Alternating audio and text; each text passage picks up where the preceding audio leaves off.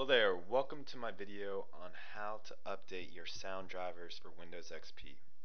Now, if your sound card is having problems, you're not hearing sound come out of your speakers, it's sounding really choppy, and it's just not really working like it should, then chances are your driver is either missing or outdated, or there's just a problem with your driver. 9 times out of 10, that is the problem. Now, to fix this, you can either go and search for the driver, or you can have a program like Driver Finder that will find the latest driver and install it for you. Now, I don't know if you've ever tried to find a driver before, but it really is a pain in the neck. I mean, you have to manually download the driver, manually install it, and you don't even know if it's the latest version. So it really is a pain in the neck. Hardware manufacturers really don't make it easy to find the drivers, probably because they would just rather that you buy new hardware. So there's no reason to go buy a new sound card or anything like that. Just get the program and it will find the most up-to-date driver. Now, for those of you that don't really know what drivers are, basically I tell people that it's like the brain of your hardware.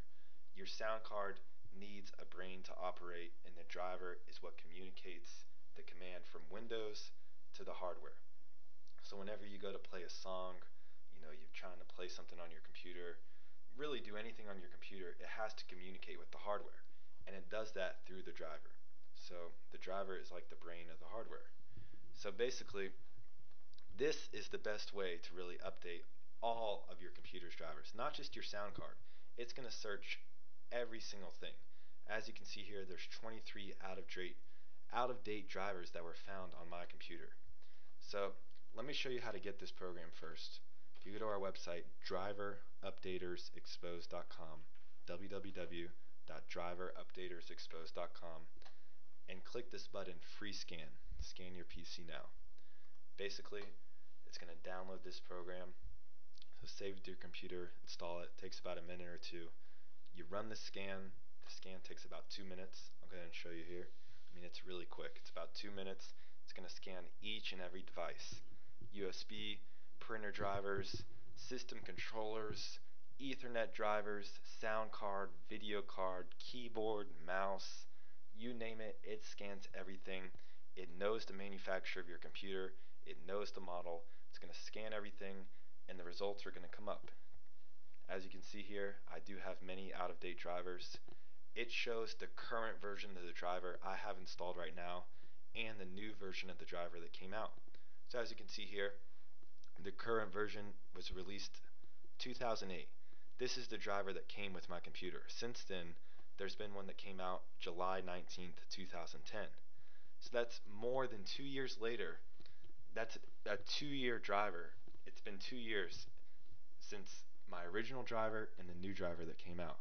So, chances are there's been 3 or 4 different changes to the driver.